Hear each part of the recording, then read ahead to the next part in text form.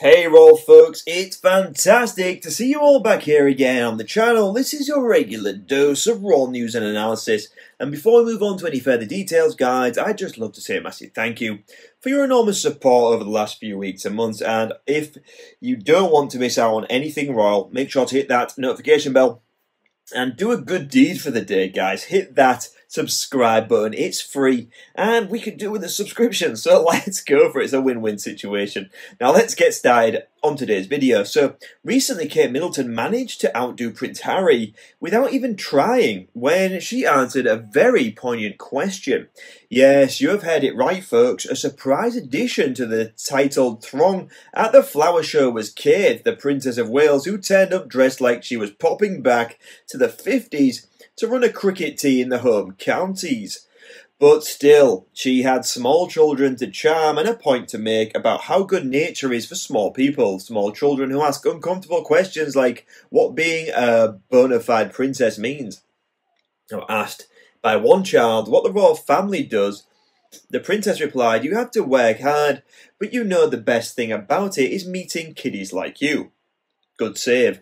She also added they help support all the different people in the country, showcasing all the amazing work being done and look after everyone. And that right there is a lesson that Prince Harry, the Duke of Sussex and possible owner of California's most well-used Xbox, should be paying attention to.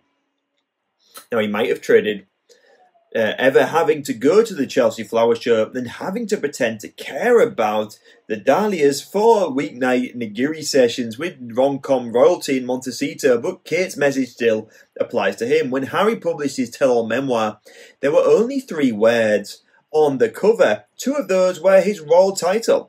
When his wife Meghan, the Duchess of Sussex, picked up her award for being a top-notch feminist last week, it was with her married name slapped over everything. My point is the Sussexes still clearly want to be known by their royal titles and defined by their adjacency to the throne, a fact that many may not have something to do with sound of cash registers ringing in the background. Therefore, so long as they are self-identifying as royal, then it does not also should be holding themselves to the same standards of service and do-goodery. Except the Sussexes circa 2023 seem much better at more and more interested in promoting themselves or fighting their own pet fights than seeing the charity world on fire. In the last 6 months, Archie Foundation has been tootling away in the background doing impressive work, but Harry and Meghan themselves have only appeared in photos and videos on 4 different occasions.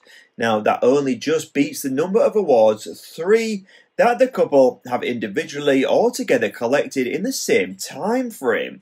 Those numbers just don't quite add up. In 2021, the Sussexes infamously put out a statement pointing out that the service is universal, which it definitely is, but you have to actually do the service and all the boring bits that entails and not just talk about it. Now, when the Duke and Duchess of Sussex threw off the royal bridle, their charitable oyster, they could anyway do anything and be as loud as passionate as their values and Wi-Fi dictated.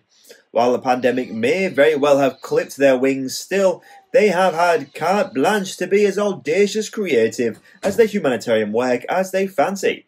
So what do you guys think about the news? Do you think that Prince Harry should take lessons from Princess Kate about how to be a real royal? Please share your thoughts in the comments, guys. And until next time, have a great day. We'll see you again soon for more royal news and analysis. Bye for now.